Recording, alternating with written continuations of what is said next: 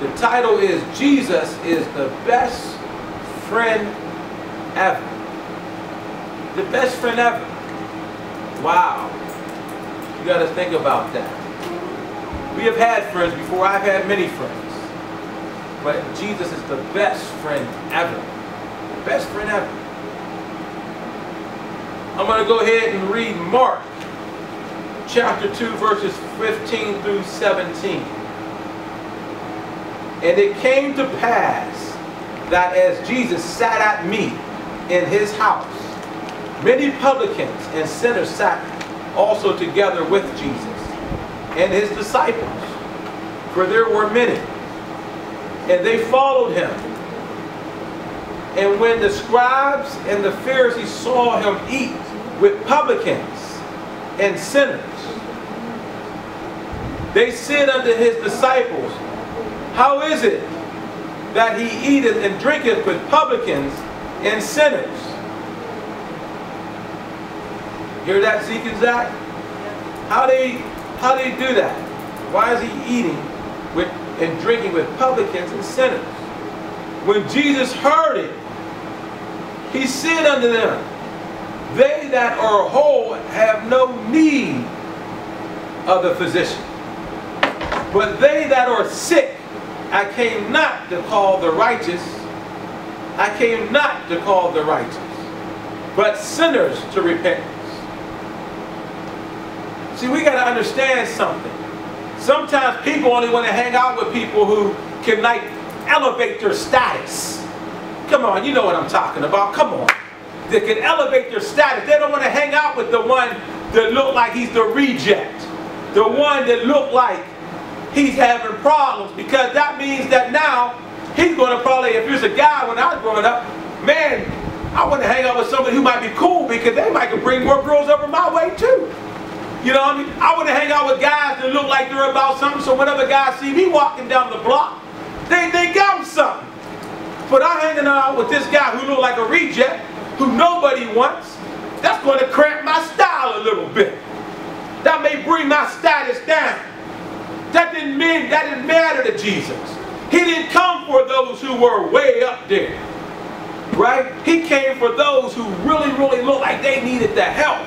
He came for the ones that nobody wanted. That's who he was. So when others were ashamed, Jesus wasn't ashamed. When others walk around and they look at you because you don't have the latest fashion on, and they're like shying away from you, or that your friend, yeah, I know him a little bit. I wouldn't say we're friends, you know. I know him, you know. But Jesus, on the other hand, he's not going to shy away from us. He's not going to be ashamed of us. He wants us. He wants us, not because what we can do for his rep. It's about what he can do for us. Jesus is the best friend ever. Best friend ever. St. John's chapter 14, verses 12 through 13. Verily, verily, I say unto you, he that believeth on me, the works that I do shall he do also, and greater works. Now, what friend do you know? A lot of times people want to be your friend as long as you lift them up a little bit, make them feel good. Feel good inside. What are you going to talk about? You're going to be better. What you're talking about? You're going to be better than me? You think you're better than me? But see, Jesus hadn't have any problem with that. He said that we're going to do greater works than he. He had no problem with us, with our greatness, or with wanting us to be great. That's a great friend right there. That's the best friend, to where they don't mind you being great. But, oh no, you can be their friend as long as they're better than you. Long as they're better than you. Long as you're lower than them. Long as you're helping to elevate your status. Then you could be their friend. But no, no. You can't be better than me. You can be below me. You can be almost as good as me. Because I don't want to hang out with losers now. You could almost be as good as me, but you can't be better than me. You can't even be equal with me, but almost, you know, I'm here, you can be about there. Right? But Jesus had no problem with that. Let's just go back and read that again, that latter part. The works that I do shall he do also. Shall he do also, and greater works than these shall he do. That's what he said. He didn't have any problem with us being great. He didn't have any problem with us doing great things. That's a great friend right there. And not only that, but going to help us to achieve it. Because we can only do the greatness through him. Going to help us to achieve it. A lot of times people don't want to show you their secrets that allow you to be greater than they are. They might show you something, but I can't give it all to you. I can't give you all my secrets now. I can't give you the secret sauce. I might tell you something else, a couple of other things, how to make something. But I can't give you the secret sauce, because that means the church's going to be as good as mine or better. He has no problems with showing us how to be great and be greater.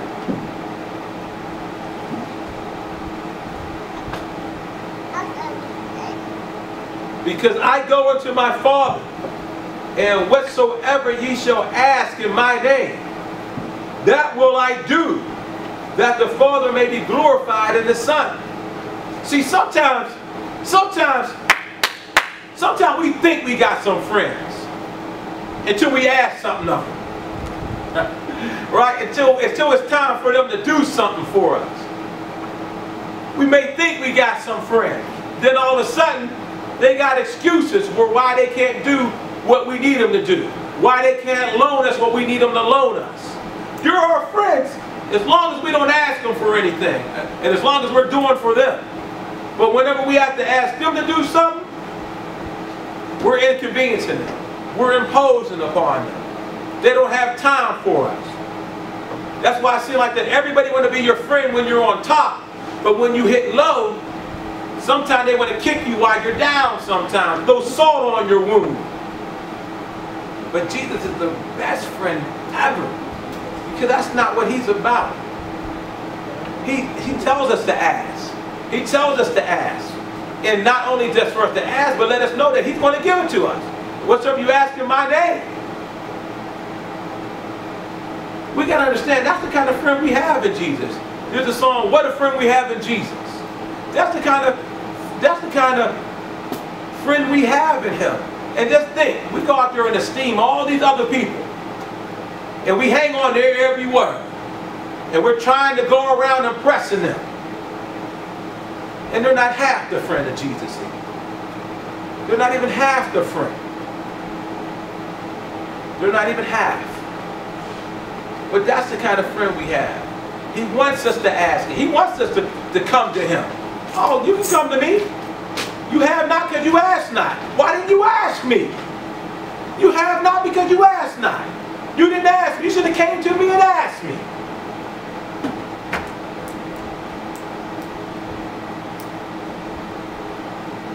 Jesus is that kind of friend.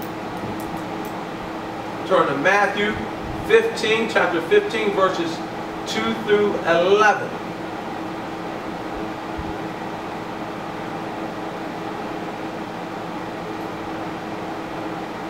Why do thy disciples transgress the traditions of the elders?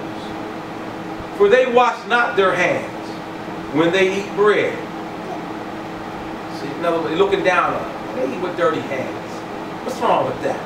They eat with dirty hands. But he answered and said unto them, Why do ye also transgress the commandments of God by your tradition? For God commanded, saying, Honor thy father and mother.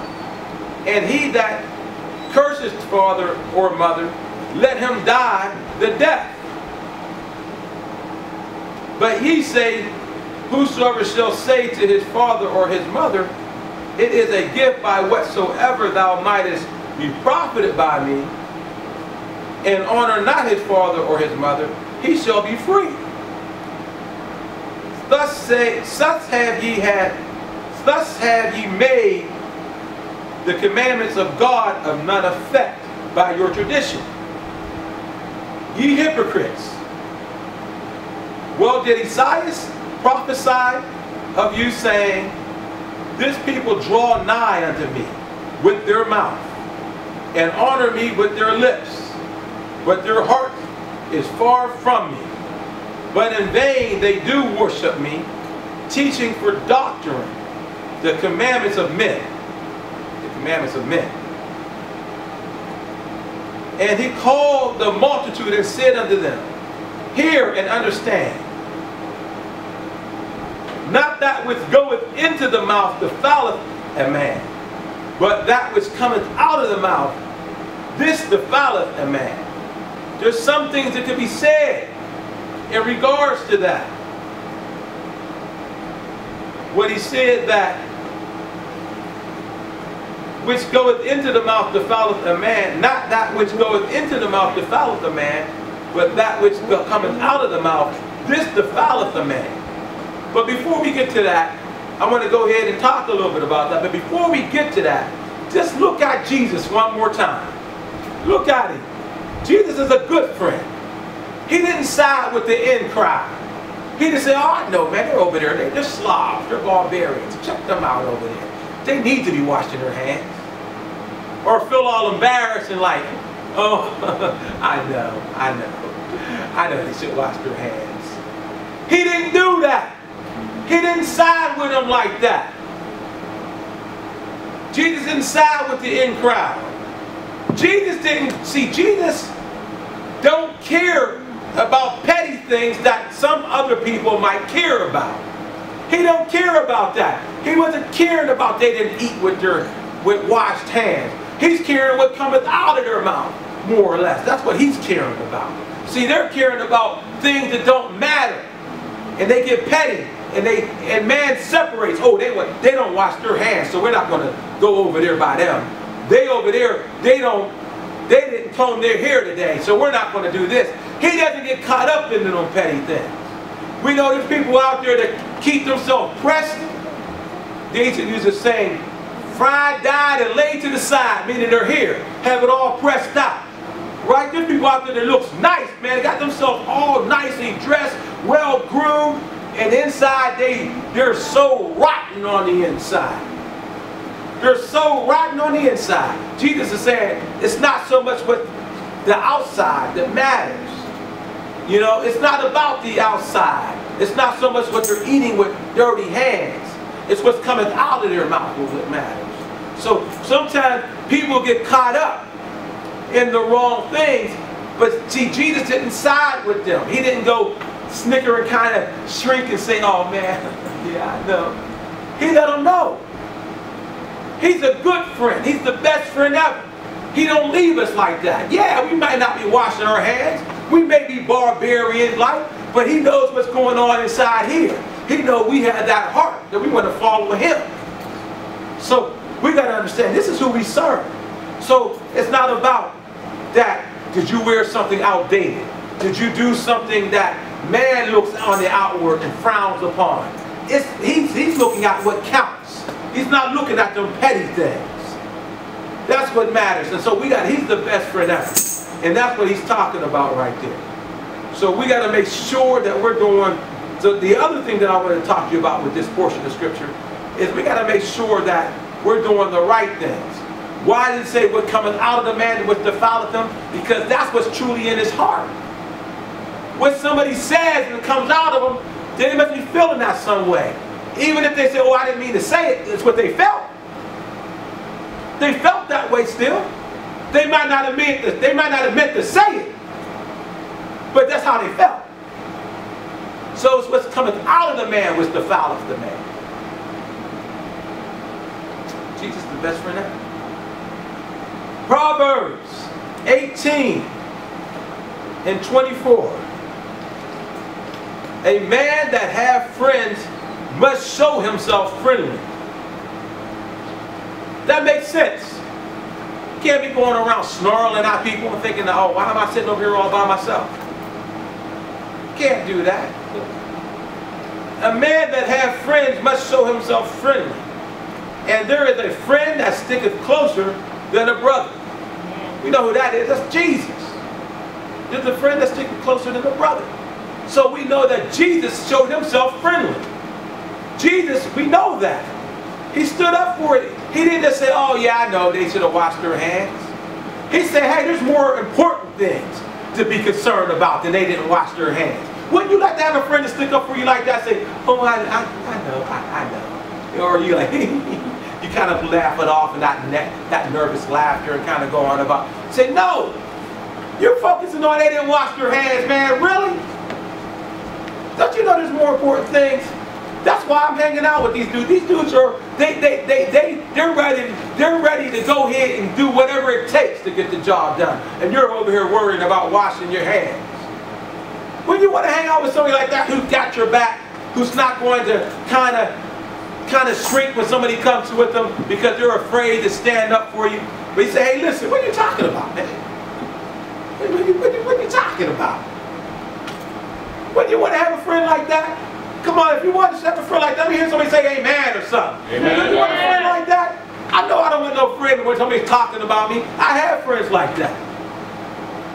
To where somebody say, oh man, you know, and you're like, you know, although they might not have agreed or said anything, but they kind of like smiled and like, no, you know.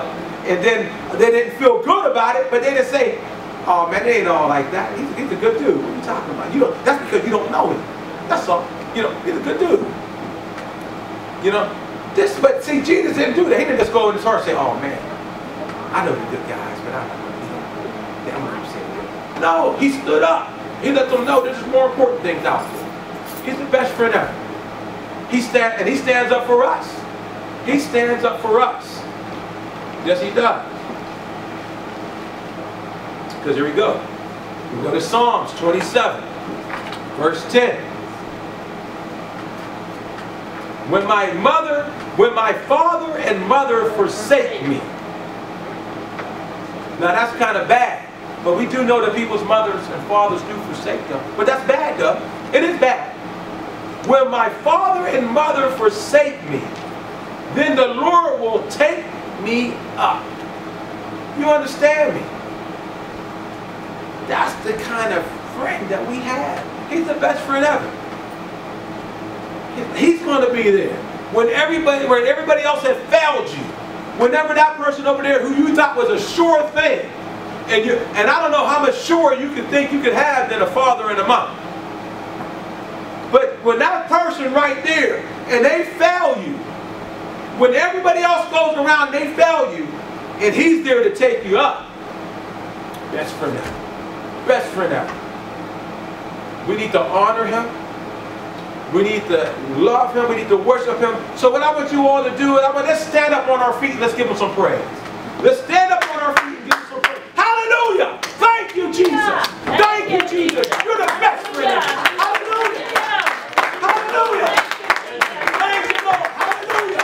Thank you, Jesus, for being a friend that's getting close. Thank you, Jesus. Thank you, Jesus. Thank you, Jesus. Thank you, Jesus. Hallelujah.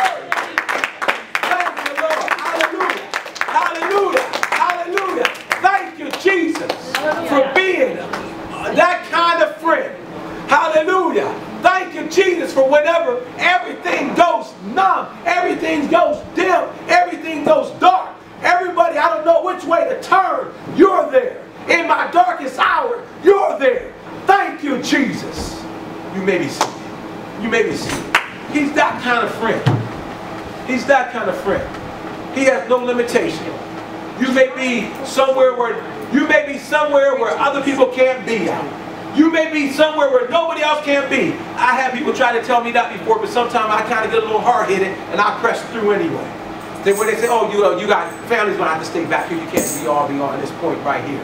But see, there's times whenever you can't do that. But Jesus has no barriers. They can't kick him out. They can't keep him out. So when father and mothers can't be there, he can be there. Father and mothers can't be everywhere all the time, but he can be there. You understand? He can be there. Because he's that kind of friend.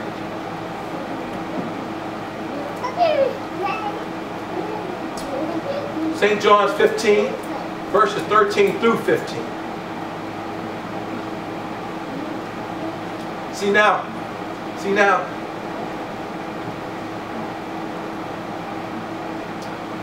Jesus. He's just so phenomenal. When you read and you think about how great he is. Greater love have no man than this, that a man lay down his life for his friends. Greater love have no man than this, that a man lay down his life for his friend. I'm going to pause right there. See, they consider that the ultimate sacrifice. When you give your life because there's no more you can give. You understand me? I mean, there's nothing else to give. They call that the ultimate sacrifice. So he gave the ultimate sacrifice. He gave the ultimate sacrifice. Now get this. Jesus gave his life, right? And we know there's so-called friends that people have. So-called friends that will sell you out to save their own life. Right? That will sell you out so that they can live. Oh, you know what? You better give them up right now or I'm going to kill you. Okay, he's down the road. They'll sell you out to save their own life. They'll sell you out so they don't have to do as much time in jail. Or they don't have to do no time. But see, he said, greater love hath no man than this, that a man laid down his life for his friend. Understand? That's the kind of friend that we have in Jesus. That's the kind of friend that we have. That he gave the ultimate sacrifice. When other people are trying to do self-preservation, trying to keep their own life, and they'll give you up, who are supposed to be their friend, to save their own self. But he gave his life for us. That's the kind of friend we have. Ye are my friends, if ye do whatsoever I command you. Henceforth I call you not servants, for the servant knoweth not what his Lord doeth. But I call you friends, for all things that I have heard of my Father, I have made known unto you. Right? We know that everybody don't make known unto us and everything. You know, if you work somewhere, you know that the higher ups aren't telling you everything. They're telling you some things to make you think that you're in the loop, that you have an understanding. But they're not telling you you think you know everything that's going on in that company? You think you know everything? Do you think you know everything that's going on in your friends' lives? I can guarantee you not. That most disgusting, humiliating thing that they done. You don't know that. Right? You don't know but he's not leaving anything out from us. He said, that's why he said, we know. He reveals it to us. For the servant knoweth not what his Lord doeth. But I have called you friends, for all things I have heard of my Father I have made known unto you. Best friend ever. Best friend ever. And we got to be best friends with him. We can't sell him out. We can't sell him out and say, oh man, they're not down. Oh, you know what? They make fun of my Lord. They don't hang out with my Lord. They're shunning him. So I better put him away right now. Say, I can't hang out with you right now. I can't hang out with you. I can't hang out with you, Jesus, because these over here, they don't believe in me. They don't believe in you. So I'm gonna have to put you over here for right now. I'm gonna have to put you over here. But when he stands up for us and says, you know what? So what, they didn't wash their hands? So what, they didn't do that? So you know what, your father and mother forsook you? Come on. And we put him over there and say, oh, they don't believe in him, so I'm not gonna be friends with him right now. I'm not gonna show him out openly right now. I'm not gonna do that right now. So not only is he a best friend to us, but we gotta be best friends to him. We gotta make sure that we're his best friend, that we're doing the things that we should be doing. We're not ashamed of him. Just like he spoke up for his disciples and how he speaks up for us, we got to speak up for him. Say, nah, ain't like that. Nah, come on. That's because you don't know him. If you would only know, if you only knew what I knew and what I know, if you only know what I know, you wouldn't be talking the way you're talking. That's because you don't know. We got to stand up for him the same way. Especially whenever it's being directed at us. Amen. Right? Whenever somebody's going to talk negative to you about you in front of the Lord, saying, all right, that's because you don't know. You're talking about something you don't know about. That's why you talk like that.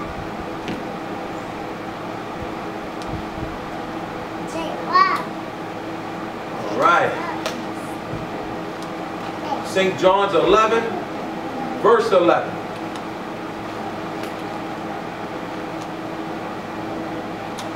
These things said he, and after that he said unto them, our friend Lazarus sleepeth.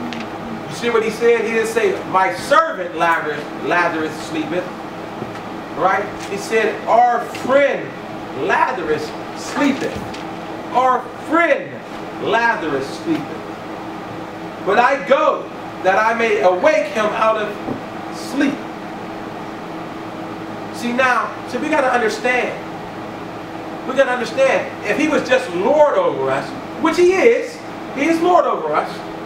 But if he was just that, it wouldn't be like this in the next outline. St. John's 11, 35 through 36. Jesus wept. Why is he going to weep? Except he cares and he feels. Amen. Why is he going to weep? Because he don't just look at us as just mere servants. He said that in his word. He looked at us as friends. So he wept. His friend had died and he's wept. Even though he had the power to raise him back up. But I guess he like you said, he walked around with the feelings of a man. He was God in the flesh, but walked around with feelings. No wonder why he says in Hebrews 4 and 15, and we should all know this, so if you want to say it with me, you know, for we have not a high priest which cannot be touched by the feelings of our infirmity, but was in all points tempted as we are, yet without sin. You understand me? He knows. He went through, he had emotions. So even though he knows he has the power, and he's going there to bring him up. He's going there to rise him up. It still had an effect on him. He still felt that way because he had feelings of a man. And he said, our friend Lazarus. You understand me? Our friend Lazarus. So Jesus wept. Then said the Jews, behold how he loved him. Talking about behold how Jesus loved Lazarus. You understand me? He's the best friend ever. He's the best friend ever. Because he's a friend that could never let you down. Because he has all power and all authority.